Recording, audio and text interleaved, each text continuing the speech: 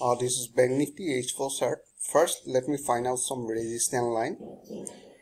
Here around 22,350, there is a resistance line because there are 200 exponential moving average in H4. Somewhere here you can see this is the H4, and there are 200 exponential moving average are there.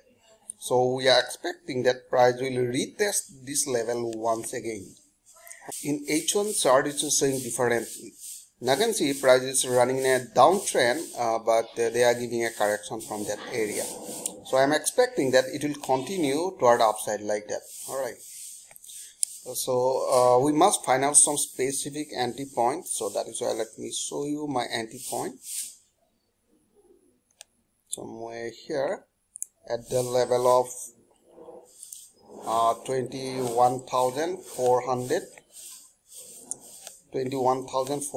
There is a support, so I'm looking for buy above 21,400, and I need a bullish confirmation in a small time frame like 15 minutes or 5 minutes.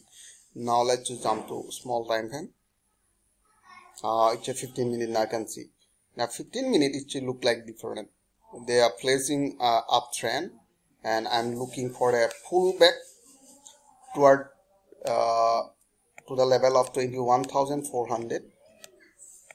Alright, and I'm looking for a bullish confirmation. It may be candlestick pattern, it may be stochastic crossover, whatever. It may be parabolic arc, whatever. So I need a confirmation. Once they appear, or once I get the opportunity, so definitely I'll go for buy.